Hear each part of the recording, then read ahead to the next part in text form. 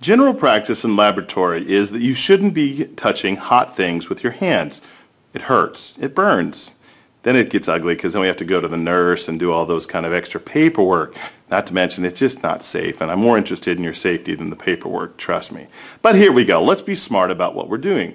In drawer number 1, you have a series of tongs or gripping devices.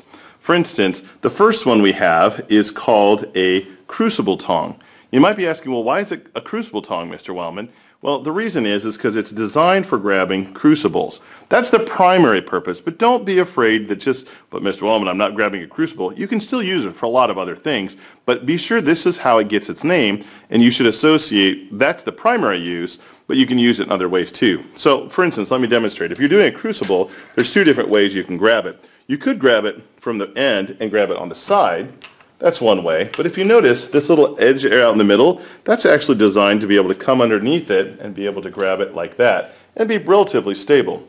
So this is a crucible tong, distinguished by the little ends there and the spot in the middle. Now, the other ones that are very common are the beaker tongs.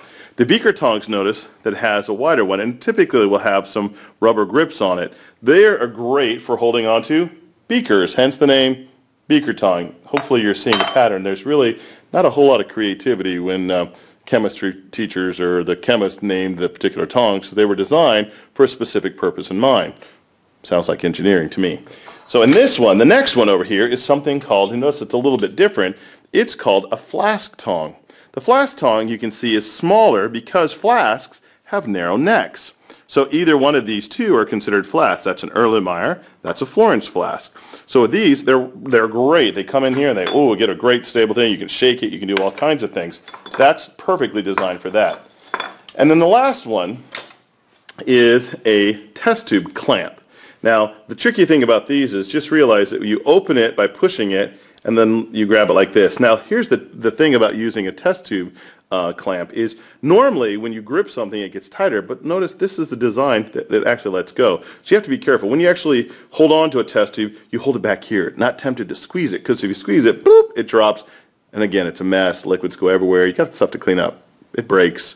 It's just not good. So be sure you learn the proper way to hold onto a test tube. Now let's just go back and make sure we're using common sense. For instance, let's say I have a small beaker and go, Mr. Wellman, I have to use the beaker tongs only. Well, not really. These beakers were designed for probably about a 200 or at least 150 milliliter beaker and above. But this case, you get this little puppy here. Notice it doesn't really grip it. So on the very small one, hey, that looks a lot similar to the neck of a flask. So it's fine to go ahead and use a flask tong for these small ones.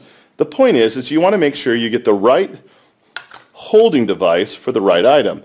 The other things can be kind of dangerous though. If you're trying to use, for instance, one of these to grab something like this, it just doesn't, it's not really safe there, it can kind of fall. Notice it's not very stable. So, rule of the road is be sure to pick the appropriate tong for the appropriate glassware you're picking up. You can use it for other things, but just be sure that you have a reason for doing it. For instance, if it's really narrow, you can hold it with this. Make sure you get these names down because in lab, we may ask you, hey, make sure you have a flask tong out. Anytime you have a flask, it's on the hot plate, for instance, or a beaker tong if you're dealing with hot beakers.